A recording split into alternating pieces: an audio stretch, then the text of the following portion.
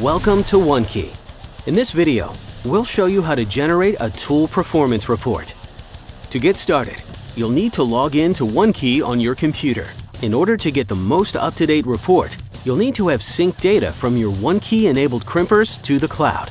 To learn how to sync your data, you can watch that video here.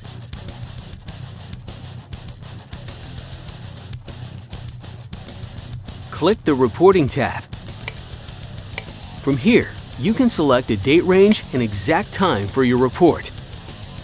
Once you've set the range, click Apply. Select your tools and click Generate Report. There are multiple fields available from here. Fill in the required information. There are optional fields for keeping detailed notes on a successful project. Once completed, click Continue. If a low-pressure incident occurred on site, this is a great opportunity to note the corrective actions that took place. Once you've filled in the information, click Continue. Now, your report has been generated. Click Save. This will save the report to a PDF document that can be shared. To learn more, visit milwaukeetool.com/onekey.